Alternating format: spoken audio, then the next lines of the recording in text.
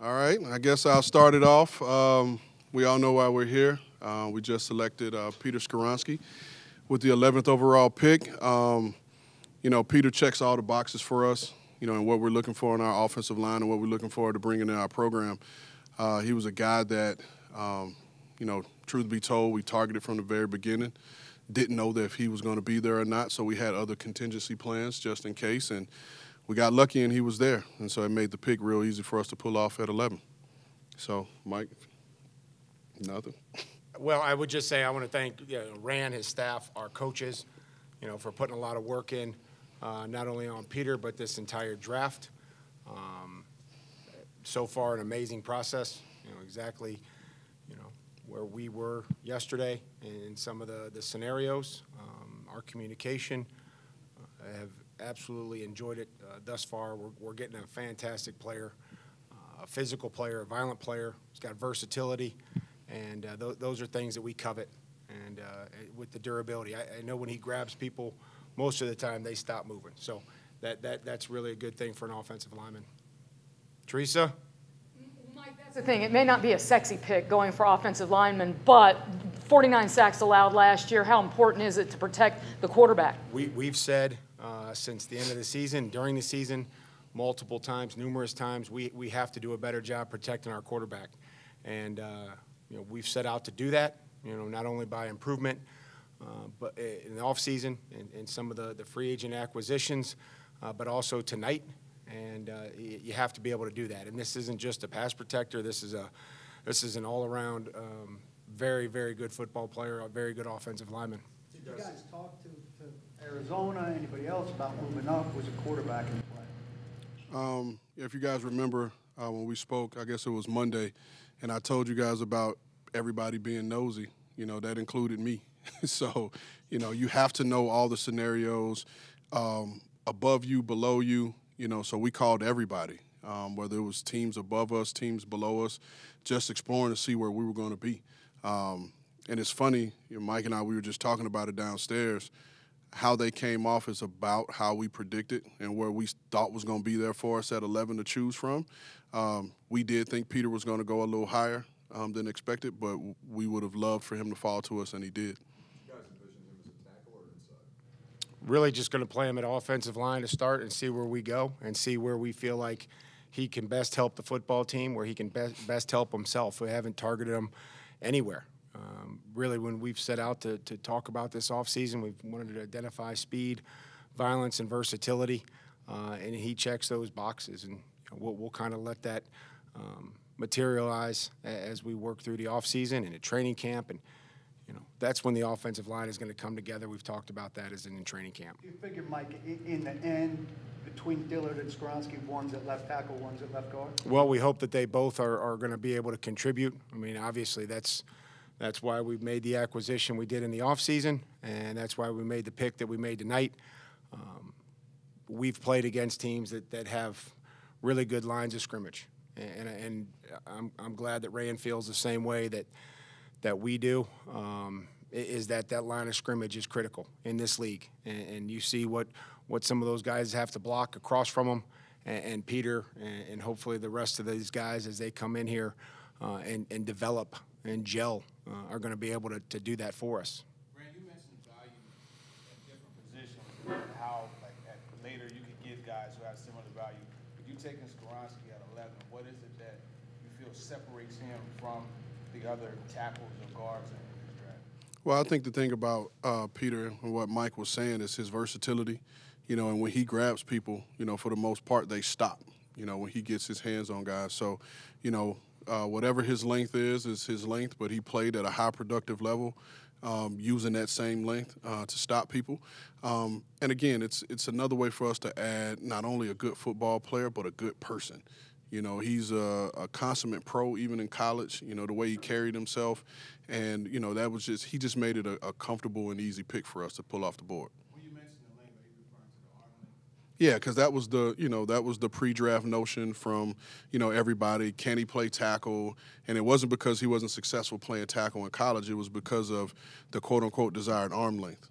So we know at the end of the day we got a good football player that is going to be productive wherever he plays. Brent, can I put a first for you?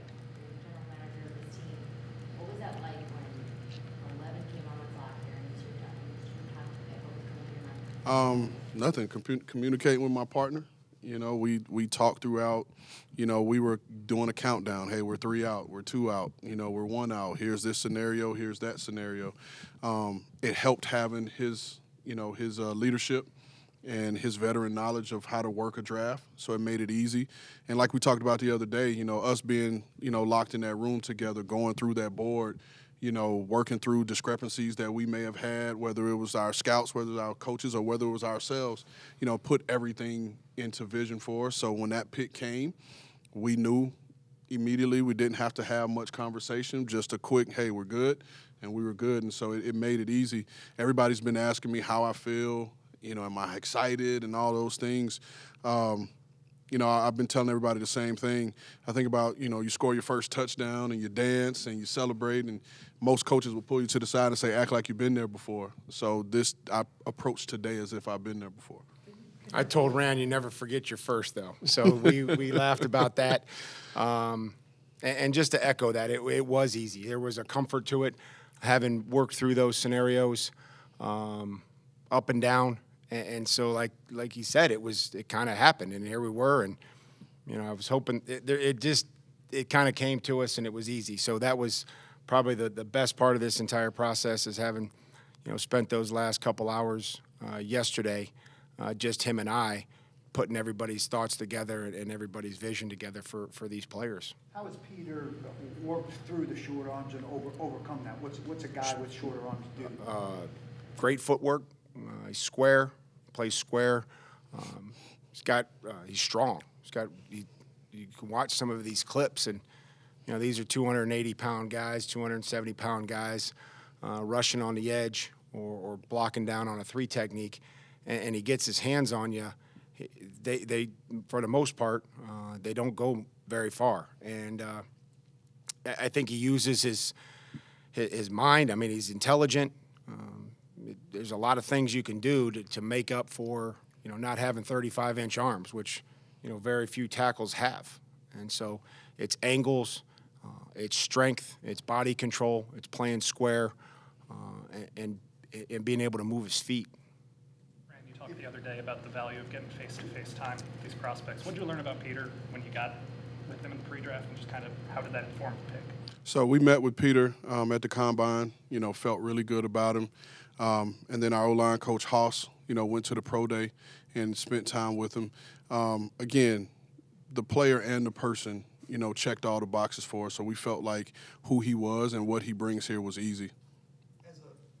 If he ends up playing inside and guard, how good is he at getting to the second level and unblocking like you guys, like your guards do? Good. I mean, when any offensive lineman for us is uncovered, there's times where, you know, they're going to have to play in space, you know, whether that's at the second level or that's pulling, you know, and those, you know, what we would call movement blocks. And, I mean, there's very, very proficient. It's not like he hangs his hat on one thing. This isn't just a player that's just a one-trick player.